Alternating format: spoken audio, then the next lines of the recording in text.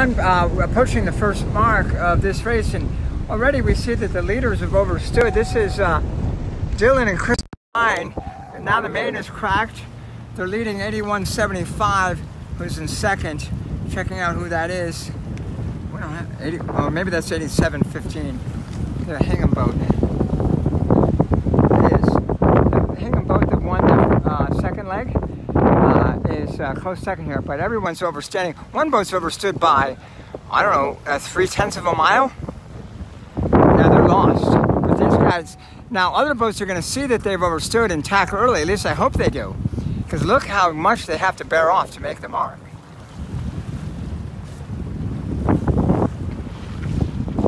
So,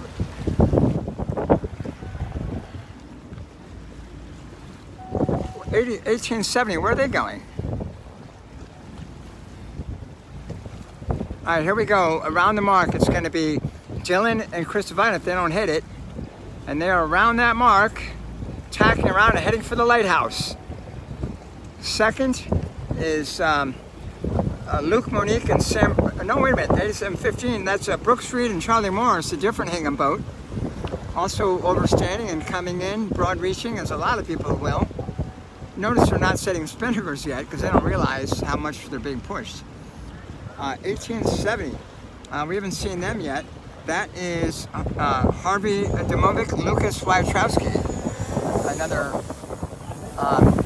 Mud Rats boat, 84.95, just going around now. Another Hingham boat, Sam Dunn, Trevor Buckeridge. And then we have, that looks like, that's Baxter and Dylan. Baxter Menzies, Dylan Flack, around in fifth. Sixth place, 31.61. Of course, everyone's guilty of overstanding here, but that's Ike Schutz, Samantha Carlson, the smallest skipper in the race, perhaps. Oh, we got boats coming in on this side. Are we in their way? Oh, they should bear off and dip us. Can't quite see their number. Ends with 96. We'll see in a moment who this is. There's going to be lots of overstanding going here. 37.96. It's another Mud Rats boat. Evan Spaulding, Sydney Motherway. Sydney's coming off the trapeze, and already they should be setting spinnaker. Oh, she is getting the spinnaker ready. Of course, it's on the wrong side of the boat, so that's going to make it a little tricky. Meanwhile, Chris and Nino is just tacked around the mark in about 8th place. And there goes Tanner and Meg just tacking around now. Oh, that's a port starboard collision about to happen. Oh, it's a bad one. 31.59, attacked without looking. That's the Nyack Boat Club, Noah and Pavel.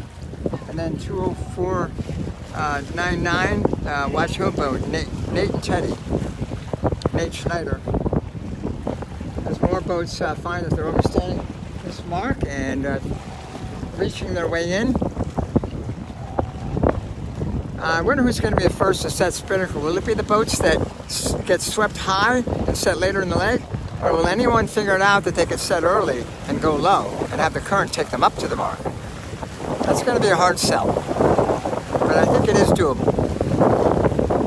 All right, here finally, Jack Derry is rounded at about 13th. I thought they were going to do really well to the south, but they went so far south that they actually found an area with less wind instead of staying in the middle. So they were the first boat to get into the good current, but they went so far that they ran out of wind. 87.8, that's Nick and Sam Barrett. Oh, there's a boat doing a penalty turn. That would be the boat that found the mark. Oh yeah. Yeah, they got lost. One boat oversteered by, we said, 3/10 of a mile. They finally corrected their error, and they're going to run mid-fleet. First kind, yeah, there we go. 87.18. That's Sam Barrett. There's some more spinners going up now, further down the leg. The leaders are still yet to set their spinners. And the boats that are setting are having a little trouble because the spinnaker was on the wrong side of the boat. It's something they could have done between races if they had it the first sight to realize this was a spinnaker leg.